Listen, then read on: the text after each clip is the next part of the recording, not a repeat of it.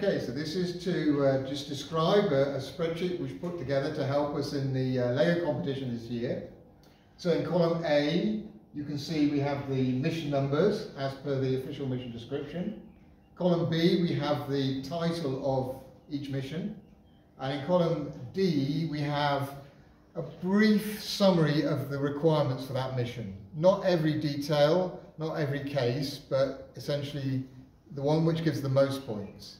Column E has the maximum score that you could achieve for each mission. It goes all the way down to mission 15, and then we have a few other things which I'll talk about in a moment. Column F is something which will evolve. It's what we hope to get when we do the mission ourselves.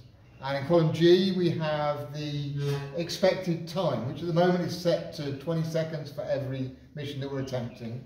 But we will refine that with dummy runs of each mission.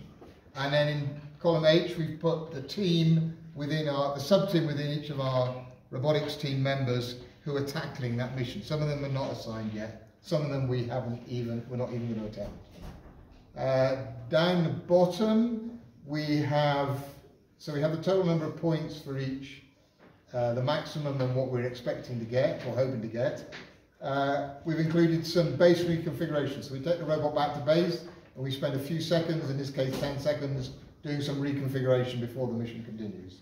And then at the bottom we have the bonus you have for getting the robot completely in the starting area, and the bonus that's available for not touching the robot during the mission. So we're hoping that we'll get full 50 points for that.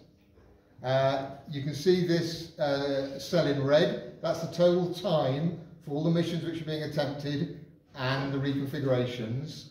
And it's in seconds, and it adds up to 300 seconds at the moment.